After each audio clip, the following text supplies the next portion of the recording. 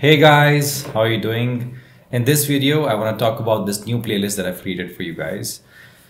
As you can see on my screen, this playlist is called 17 Killer GOLANG Projects. So what I've done is I've gone through all the videos that I've created on my channel, and I've found the 17 videos that I think are the perfect videos for a beginner developer to start with. So starting, the way they've been arranged are also very conducive to learning in a sequential manner. In the sense, you start with a very basic project, the first video, which is just building a basic web server with GOLANG.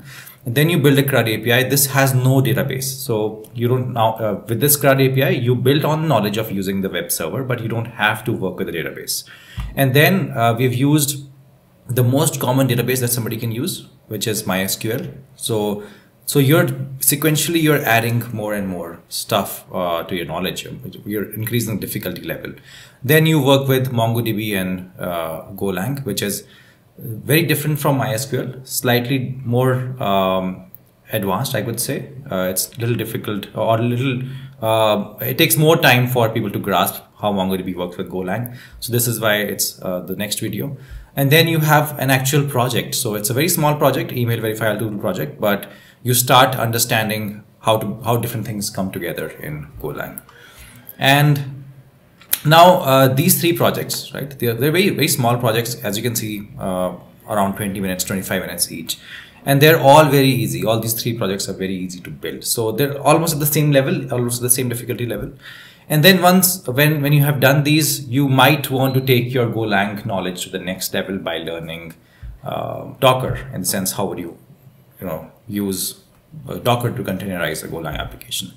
So that's why it's the next video. And then once you have your GOLANG project, once you have Dockerized it as well, you might want to push it to AWS. And the most common way to pushing it to AWS is people use an EC2 instance, right? So this is why the next video is EC2.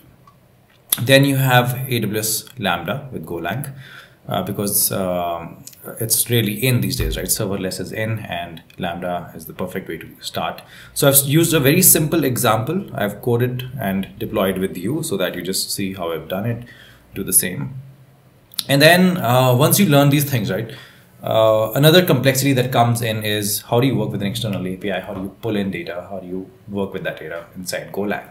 And I've shown a very simple images API. It's a website called Pexels. They give you an API where you get a lot of free images.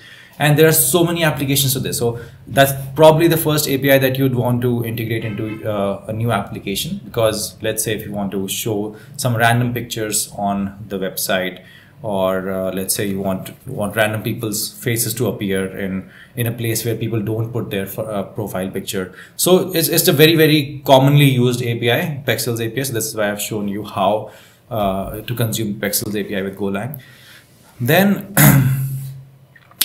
then I've shown you a library called GoFiber, which a lot of beginners, they start using. Like after they learn the basic HTTP and all of that, they find it really easy to learn GoFiber because a lot of GOLANG learners are coming from a Node.js background.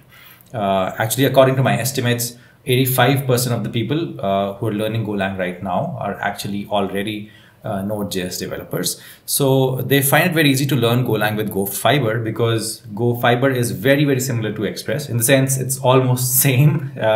It uses the same kind of syntax as well, from what I've seen. And Express and GoFiber are very similar because GoFiber has taken a lot of reference from Express, but it's also extremely fast. Like Express cannot even compare with GoFiber, and GoFiber is even simpler to use. So this is why Node.js people find it very easy to start with GoFiber. So this is why I created these two simple projects, one with just GoFiber, and I think I've used SQLite here, and here I've used MongoDB, right? So these two projects, once you do that, you have started taking your launch to the next level. After this, some people might want to also get into DSA, right? Where we've created this project with Cache, where we use, I think, a queue. We use a queue here. We built our own queue.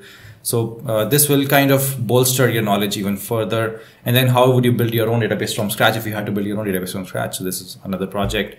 And then things start getting serious with these two last projects. One is a complete AWS serverless stack where you're using API gateway, you're using Lambda, you're using DynamoDB, the whole serverless stack with GoLang, but without using any framework. So we are not using any framework like serverless framework or anything like that. I've shown it to you from scratch. How can you use it, so that maybe in the future, sometimes you can sometime in the future you can build your own serverless stack or serverless framework or something like that. There are a lot of serverless frameworks in the market out there, right? And this is how they build it. In the sense, they get across a common serverless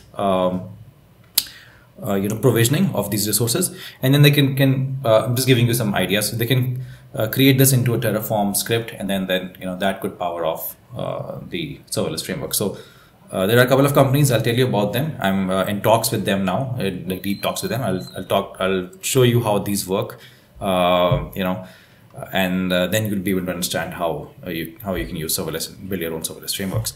Anyhow, and then you have your AI bot with GoLang. Here I use Wit AI. I use Wolfram, I use GoLang, and I use Slack to build a complete AI bot, which you can ask real questions to, and it can answer you those questions.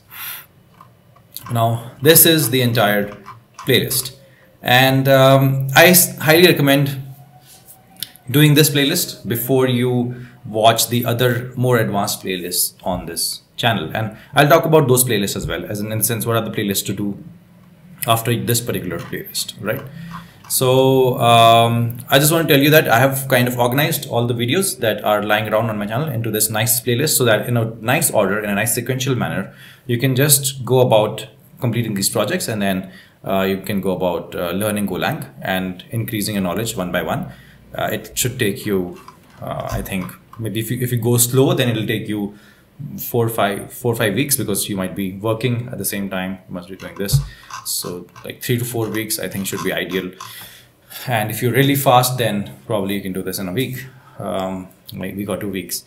I would highly recommend you sharing this with your engineering team, your other people who work with you in your engineering team, so that everybody's on the same level. Everybody has the kind of experience that you have, so that when you work with them, when you collaborate with them, they are also able to come up with the same kind of inputs. That's really important. So developer in isolation is not that big of a thing, right? You have to work in teams. So if everybody's at the same level, then you're able to collaborate better, you're able to create better things. And also, if you're not from an engineering background, if you're a product manager watching this video, please share this with your engineering team. And or if you're somebody who's really young, somebody who's in college and who's learning GoLang, share this with your batchmates or your friends or your colleagues or whatever, so that everybody learns this. And I don't think a resource like this exists on the internet right now.